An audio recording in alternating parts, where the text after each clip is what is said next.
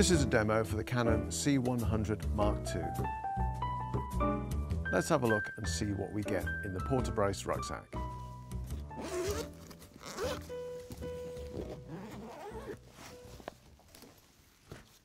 Okay, so we get this nice little menu here. This will list all the items. When you get the kit from the store, if you don't have everything that is on this menu, you need to have a chat with Ollie or Tricia at the store. Okay. In this section here, we keep 2 large high capacity batteries and 2 64 gig SD cards.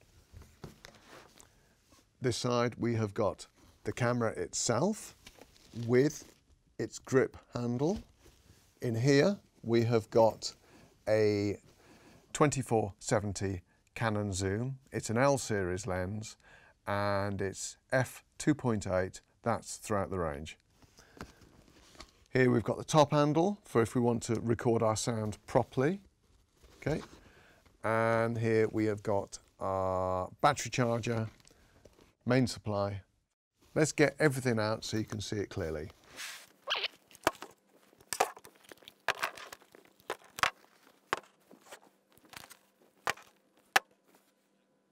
So there's everything that you would get in the bag. Just to recap for you, 2 batteries, 2 SD cards, top handle, camera with its grip, Canon 24-70 zoom lens, battery charger, main supply for the camera.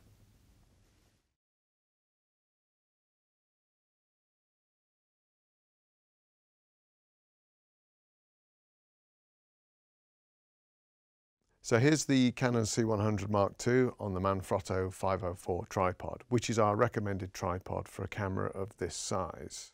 Hopefully when you get your camera, you will have a side grip here, but this camera hasn't got one because it might have been taken off because the camera's been on a stabilizer or rig of some kind.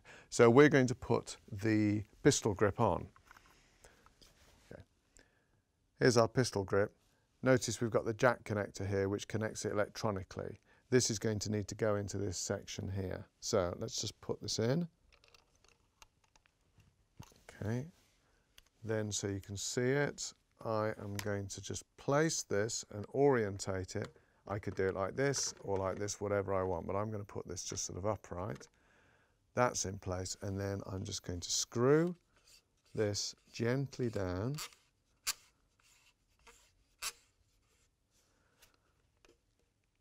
Just finger tight.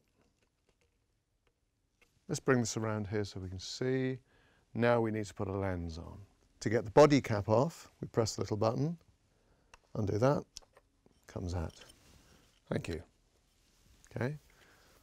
We're going to align the red button on the lens to the red button on the body.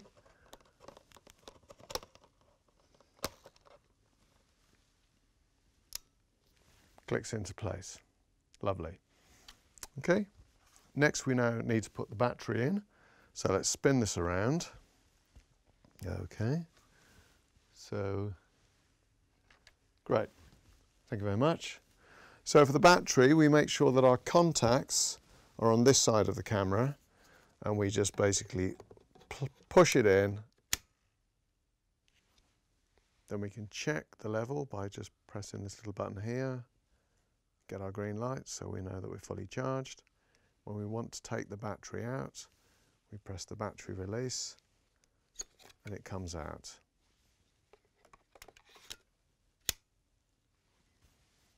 Now we need to put our SD card in. We've got our 2 slots, A and B here. Let's start it in A. Card goes, contacts down. Push that in. Now, don't forget to pull this little door down, otherwise you won't be able to record. You'll get a command that says invalid operation. Okay, so make sure that is down.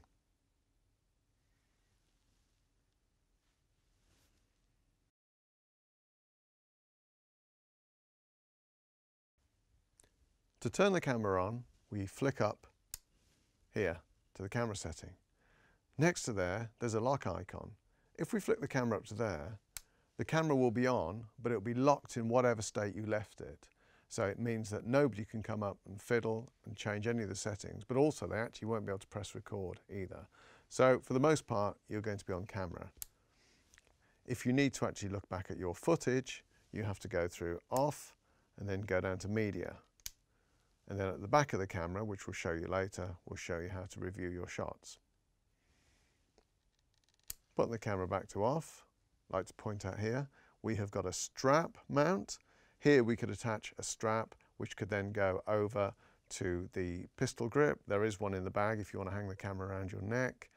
And here we've also got a little hook here that this corresponds with the focus plane icon. If you did have a tape measure in your bag and you wanted to measure out from the camera to a subject's eyes, you would actually attach the strap to that. But you might not need to do that nowadays.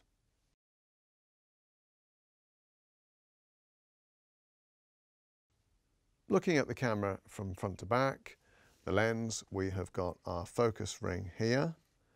We have then got our autofocus or manual focus on the lens. We have then got our zoom from the 24, which is the wide end, to the 70, which is the long end.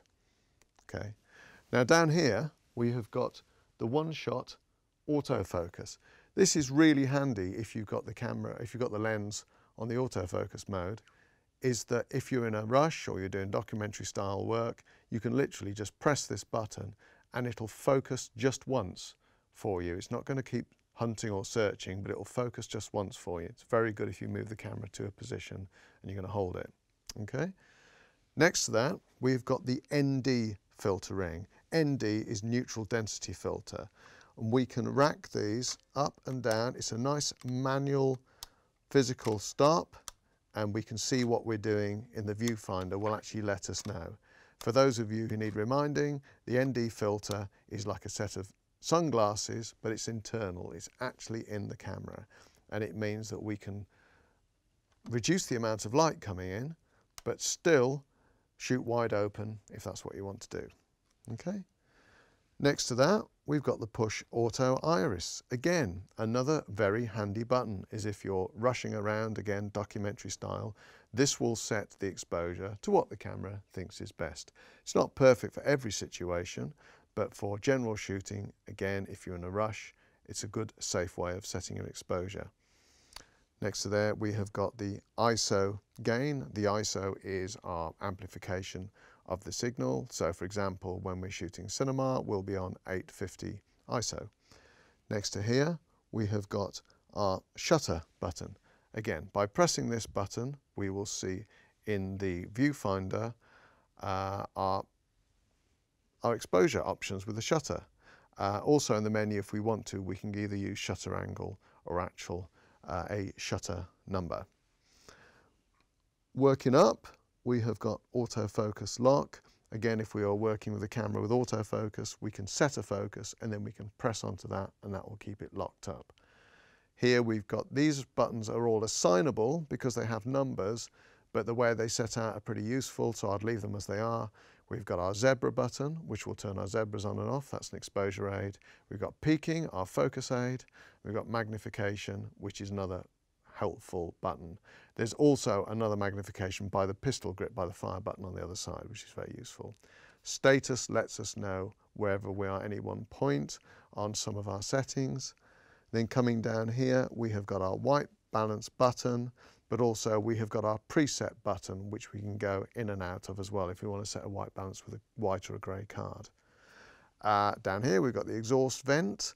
There's nothing that you should really do with this, but the main thing is don't ever cover this up with any tape or anything because your camera will overheat. Last button at the bottom is the custom picture button. This is where we can select our picture profile. So we could use cinema, which is number 9, wide DR, which is not quite as flat, which is number 8, or we can use Canon standard, which is number 7, which is very good if you have absolutely no time to do any grading. That's everything for this side of the camera. So if we're going to spin the camera around, let's have a look at the back. On the LED screen, we have got the menu button here. Then using this little joystick, we can toggle up and down, right and left. We can go in and we can get around the menu. If we want to go back just one stage, we can use cancel. If we want to clear it, we press the menu there. Here we've got the display button. This clears our display for us. If we want to go for a take, we might not want all this information up because we want to concentrate on focus and composition. And again, we can bring it back just by pressing the button there. Okay, so moving to the right-hand side of the back of the camera, we have got here, these are the play controls. Remember, these are only going to work when we actually set the on-off button down to media. Okay, so we have got our usual, looks like an old deck. We've got our go, rewind, fast forward, start, stop, go to the start of the scene, go to the end, okay? Then moving down here, we've got slot select, so we can choose which card we're using if we've got two cards in like we have here. We've then got our index button, and then we've got our waveform monitor. So if Mark pans back over to the left-hand side, we can see we can have our waveform choice, or we've got our vector scope, or we have got a parade down the bottom here. So let's just leave this on the waveform. Okay. Now if we have a look at all of our connection points here, we have got our headphone socket, we've got our remote control there. Coming out of here, we've got a USB for downloading footage. Then we've got a HDMI out if we want to go to external recorder like an Atomos, or if we just want to play out to a widescreen monitor. And then below we have got our DC in. That is our mains power supply, if we're lucky enough to be by a 13 amp socket when we're shooting. Okay, so Mark can just pan over to the grip here. We're just going to have a look at this button here. This is our magnification button. This is lovely. If I press this in, that way we can zoom in for focusing. Okay. Then we have got our remote toggle, which we can use again for the menu if we want to. It's a secondary button. And then at the top, we have a start-stop button here. And we've got our iris control here.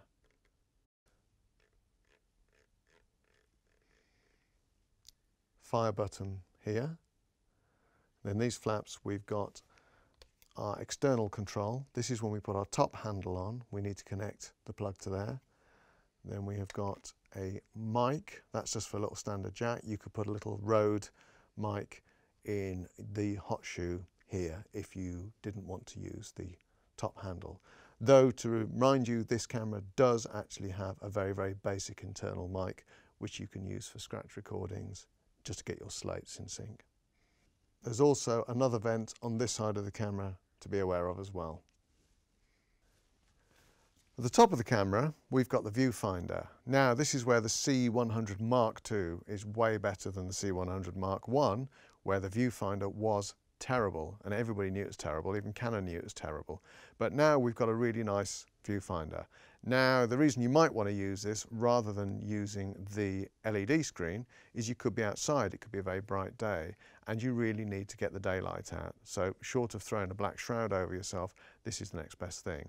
So we can look through here. If it's looking a bit out of focus, it's quite possible that somebody has changed the diopter slider here. This is if you wear glasses. So it means you can, in theory, take your glasses off if you're short-sighted and you can have a clear image. If you've got an astigmatism, you're stuck. You need to keep your glasses back on. Okay. Underneath here, we've got a viewfinder button. You can actually turn the viewfinder on and off. This is handy if you want to save a little bit of power. On the right-hand side, we've got a little loudspeaker. This will play back your shots. So when you're in the media section, you can play back your shots and you can actually hear if you've got something. It's not going to sound very good, but at least you know that you've got some recordings. To record decent sound on the Canon, we need to mount this top handle. Top handle connects with a cold shoe here. We've got a cold shoe setting on the camera. Difference between a cold and a hot shoe is a hot shoe has got electrical connections, coal shoes, purely for mounting purposes, and it has got this screw thread here which will secure it in. So I'm going to slide this in from the front like this, do this up here, turn this in. Then we've got the external connection. This takes the place of any information that would come from a hot shoe. And what's important here is we've got a little white arrow there, which connects up to our little white arrow here. Okay, so we have to push this in quite firmly, making sure the arrows are fully lined up, presses in with a click. That's not going anywhere. If you want to actually take it out, you have to actually pull the silver collar that is by the connection point, pull that back first, then we can get it out. Okay, let's pop it back in for the rest of the day. Okay, that's in, lovely. To record sound with the Canon, we've got a few options. Without the top handle, we can use this little microphone here. This is a mono microphone and we can't control the level, so it's on auto, but it's really useful for just getting your slates as getting just a guide track. Once the handle's on, moving up, we can use our left and right stereo mic in the handle. We can set the levels on this, so that's quite accurate, but it's not particularly directional. What we can do is we can fit a separate shotgun or directional mic in here, and then this will then get us more focused sound. Now with that microphone we could then connect this up into these XLRs, but it's most likely for anything you'll be shooting, you'll be using microphones on a boom or radio mics, and either way they're going to be going into these XLR settings here. So if we go around to the other side, I can show you the controls on how to set the sound levels. We have our control wheels at the top, so we can set our levels for channel 1 and channel 2. Then we can choose to be in manual control, which is what makes the dial work, or we could be in auto, like that, auto like that. But really, we're going to be on manual, aren't we? Then we have got our mic choice. We want to be mic and 48, which is phantom power, because it's most likely the mic we're using is being powered from the battery from the camera.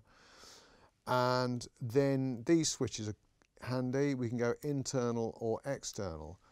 That means if we're using internal, we're actually using these stereo mics from here. So whatever we've got plugged in from a boom actually isn't going to work. So we have to be on the external setting to make those work. But what it does mean is that we could have one microphone which could be from a boom on channel 1, and then if we wanted to just get some basic Atmos from somewhere else, we could have channel 2 on the internal mic, and then you can split up the sound in Premiere or your editing system later on. Okay, when we're all set, let's close the flap. We don't want any little fingers fiddling with that. And then other things to point out on the top, we've got yet another fire button here. I think that's the third one that we've got going. And we've also got a 1/4" jack, which we can use to plug in an Atomos recorder or a radio mic if it's got a connection piece like that. If we want to fit a shotgun mic into the holder on top of the handle, we'll undo this screw here, open this out. The mic might need a little bit of packing because they invariably don't fit, so a little bit of foam rubber will do. Screw this in. Okay. Now this is particularly useful if maybe if you're on your own and you don't have anybody to hold a boom for you and you don't have a radio mic on you, at least you can get a directional sound, which would be quite good for a simple interview or just if you are just dashing around and getting shots.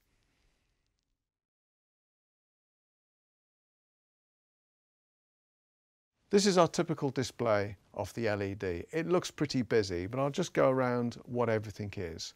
Starting at the top, we have got our battery, everything's looking good there. We've also got our memory card slots, A and B, 2 cards in there, 64 gig each, loads of time there, we could shoot all week on that. Then coming down here, that says 25mm. That is actually telling us what the focal length of the lens is.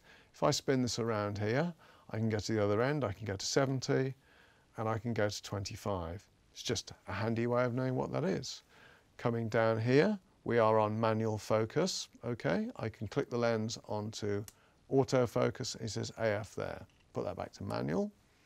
Okay, coming down here, ND1, 2 stops. It's looking a little bit dark. That means I've got my sunglasses on. Let's open this up. Wrong way. Okay, no ND there. You see, if I put it back, it'll tell me.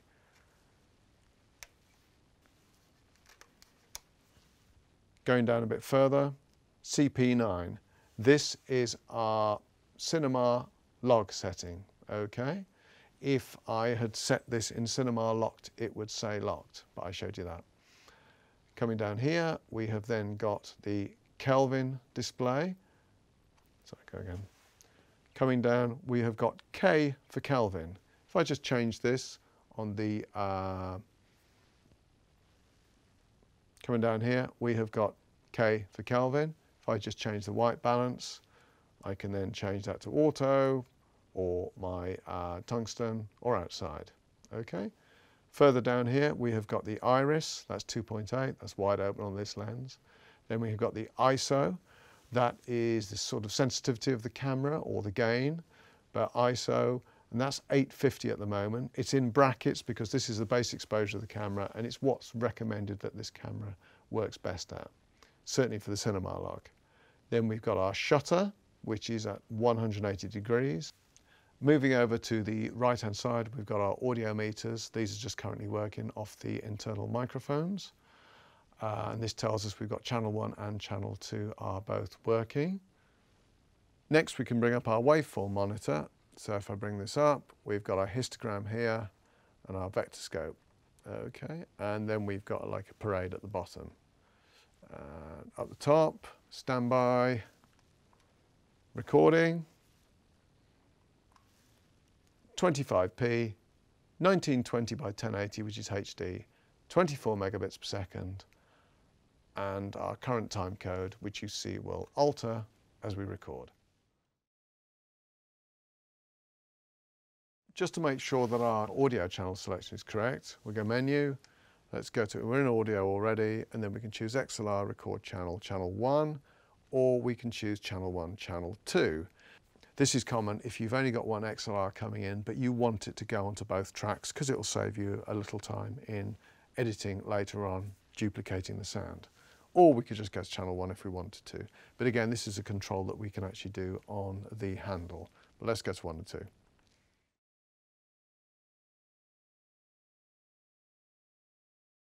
So before we start shooting, we need to initialize the media or format the card.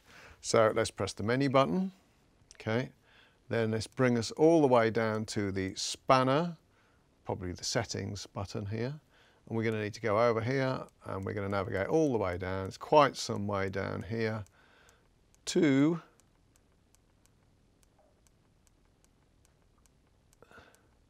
initialize media. Let's press that in. Let's do it in card A. Press that in. Let's go to quick. Will erase, initialize, yes, okay. Initializing. Okay, thank you very much. Okay, and we just press cancel to get out of there.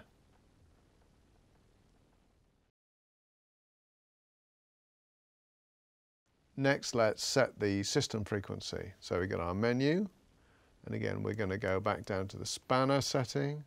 Going to go across from there down to system frequency. Okay, press this in. We have a choice of 50 Hertz or 59.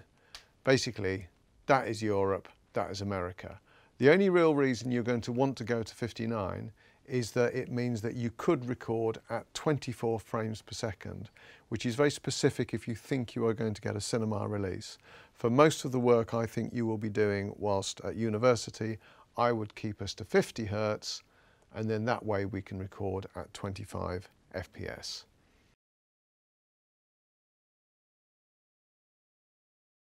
Next, let's choose the movie format. So, menu, let's come down to the spanner, come down here. Got two choices, movie format, AVC HD or MP4. Whatever we choose, we have to come down to the next tab to do it. So let's go back to MP4, choose AVCHD.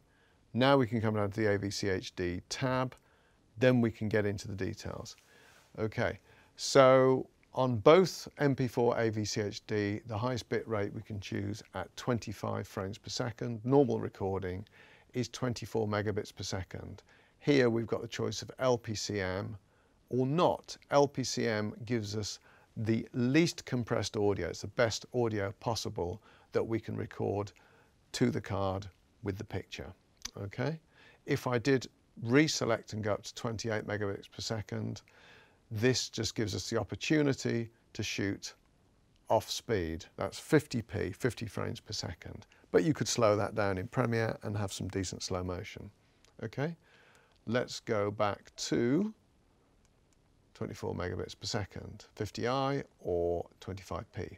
Let's say we actually want to come up and do this in MP4. We have to go back, change the movie format to MP4.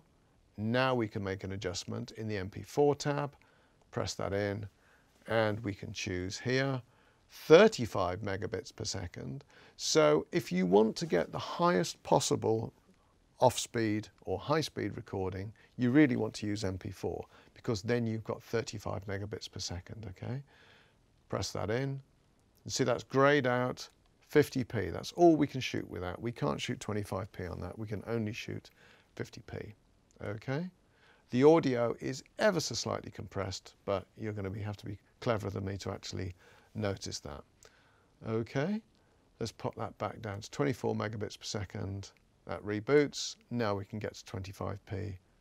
Okay, that's how we set our movie format.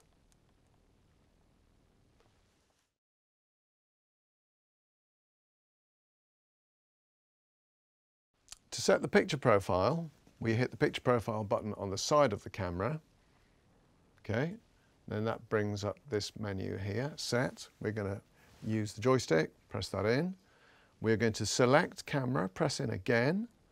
Then we have got the choice of C9, that's our cinema, that's our flat log. This is what we use if we intend on doing color grading. It will give us, in theory, some more dynamic range, and it gives us a softer, better image. But we could change that to wide DR, which is a little bit different. I wouldn't recommend that. Or you can go EOS standard. If you've got no time to grade anything, but as long as you can shoot it properly, EOS standard looks pretty good, but otherwise we should really all be on cinema. So select that, come out of that, and we're ready to go. Can you see here? CP9, that's where we're set.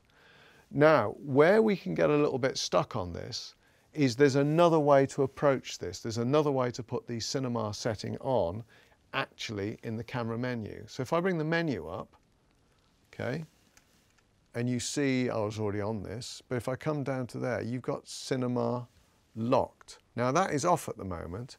If I press that in and go on, and then come out of this on the menu, it says CP locked.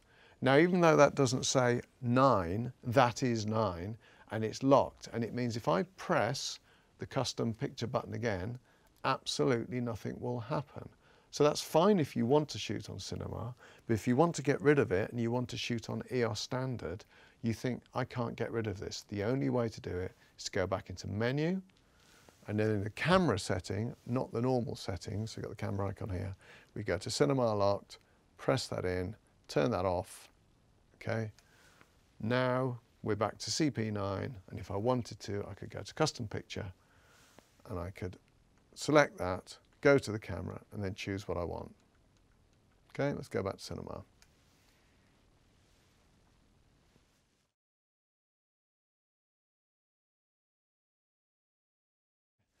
To adjust the ISO, we press the ISO button on the side of the camera, and then by using our toggle switch, we can go up or down.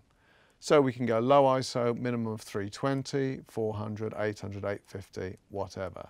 Now, a few things to point out about the ISO on this particular camera. Can you see that when we get to 850, it's got brackets behind it? This is the native ISO of the camera. This is where this camera certainly performs best when it's in the cinema mode. It's where you get the widest dynamic range, and that's why it's in brackets. So I would recommend that you shoot at that ISO setting of 850. Even if you think that you could get a bit lower because you've got a bit too much light, let's press this again.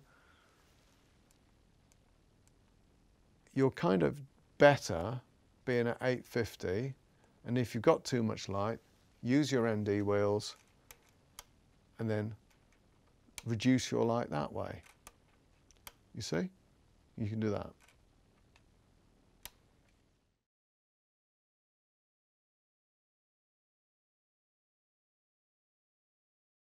One of the small problems with shooting with any log setting is that what you see on the viewfinder often looks a bit mushy and it's quite low contrast. So there's a way that you can actually adjust this with your viewfinder to help you out.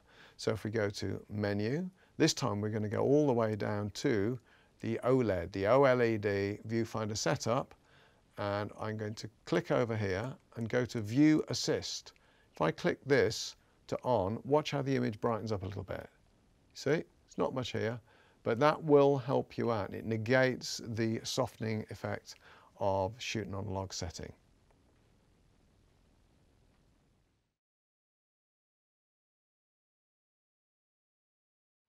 Two of the other buttons that we can use on the side of the camera are the peaking and the zebra buttons. On the side of the camera, so we press peaking, and you can see that tells us that we've got peaking on there. Peaking, which is our focus aid. Can you see that little red on my ring there? That means that's sharp. And if I press peaking again, then it's gone.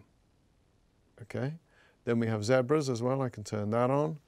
And again, that's set at 70%.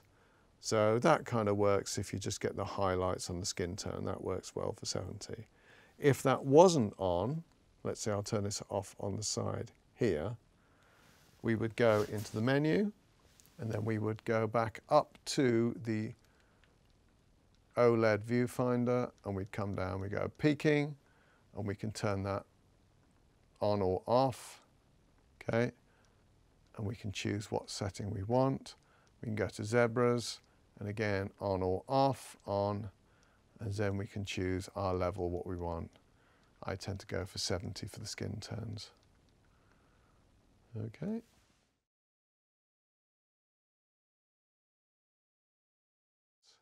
Press the white balance button on the side. So then this icon comes up. Here we have it on daylight, little sun. We can go to tungsten. We could do it numerically. If I now click to the right, I can do this way. I can go manual, so I could go from all the way down to 3200 if I wanted to make that studio. Okay, I can go back all the way to 5.6 if I want to take this to outside. Okay. Or any extreme further on from there. Okay, when I'm set, let's go back to 5.6. Okay.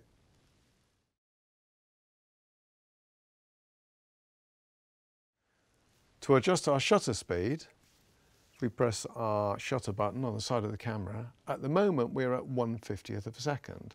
If I want to adjust this, I can go to 40th, 33, and that lets more light in. Or we can go to 60th, 75, 90th, whatever. Now really, we always want to be shooting on 50th of a second to get that film look. Certainly if you want to go higher, you will get a much sort of kind of more defined image. There'll be less motion blur. But the film look generally is 1/50th of a second. Now there's the other way of doing this, which is the more professional way, but we can't set it in here. So we are going to come to the camera menu here, and we're going to go down to shutter. And instead of being on speed, we're going to be on angle. And then now if I have a look at this, my angle is 180 degrees. So if I press my shutter again here, I can still change that. Okay, I could go to 2/40th, which is lets more light in, or I could go to all the way down to 90. And that's the equivalent of 100th of a second. So you can do this. The good thing about keeping your shutter set to 180 is that if you do decide to go off speed at 50 frames per second, your film look will always be intact. You don't have to do a sum or a calculation.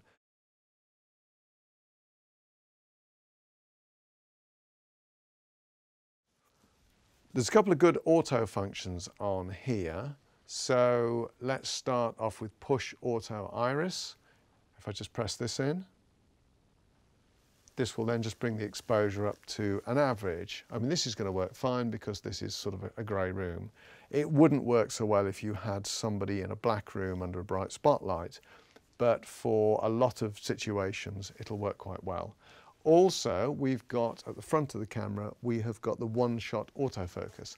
Now, the lens has got to be set on autofocus for this to work. Again, that's sharp. That's quite a handy thing. Now, obviously, if I move the camera around, it's not going to work. We need to get actually into the camera menu to have full autofocus. Let's have a look at that. So go menu, go in the camera, we're in autofocus setting, then we get to one shot. Let's go to continuous. Okay, let's come out of there. Right, so if I put my hand in, it's going to focus on there. It's going to focus on the background. It's going to focus on what is within the rectangle in the middle. Now, I wouldn't recommend making a film like this because every time you move the camera, something is going to happen.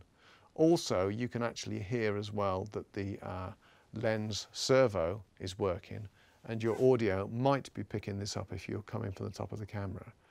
But again, it's just a way of ensuring you've got some kind of focus if you're not there, or you're in a situation where you really just have not got time to get it.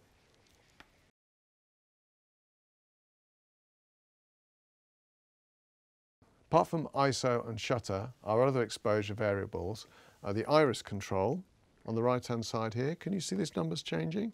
I'm wide open at 2.8 as I move the wheel, and the exposure comes down and goes darker and darker and darker to 22. That's the limit of this lens. It's not closed, it's just not letting a lot of light in at all. Open this back up to 2.8. Let's say for whatever reason that was still too bright, it's a very bright day, I can operate the ND filter, and if I move this, see, 6 stops, that's hardly anything coming through there. 4 stops,